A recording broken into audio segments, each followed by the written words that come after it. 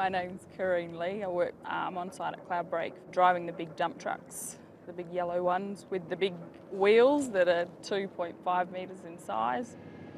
The turning circle's perfect. You can manoeuvre quite easily. It's quite exciting for me.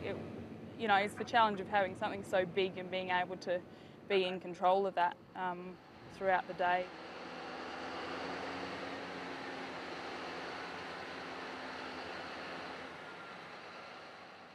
As a woman, it's the challenge of being placed within basically a male-dominated sort of background setting and being able to show them that we can do as much as they can do, and we're not afraid to get down and dirty and get them the red dirt in our skin and in our hair. I guess you become one of the boys in the end. My day starts at typically 3:30, maybe 3:40 if I snooze. Before we start shift, we attend a pre-start meeting at one of the hubs.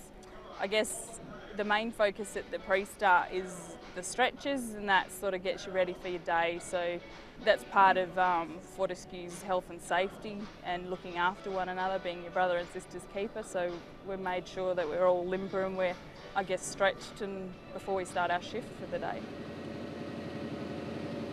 Can I get a radio check for dump truck 100, please? Yeah, running clear on the radio check. Yeah, go ahead, Kev.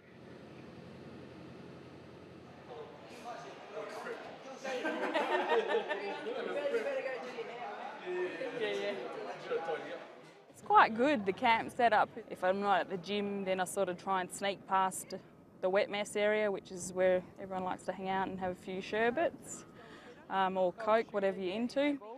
I don't get bored, no. There's plenty to do, plenty of people to chat with. Choose bus drivers. We get paid well, but there are sacrifices that we do make. I'm a mum and missing out on birthdays, Christmas and things like that to provide for my daughter, so it sort of goes hand in hand. You get, your benefits in this hand, which is your money, and then on the other hand is being away from your family and making those small sacrifices, but in the long run I guess it evens out for me.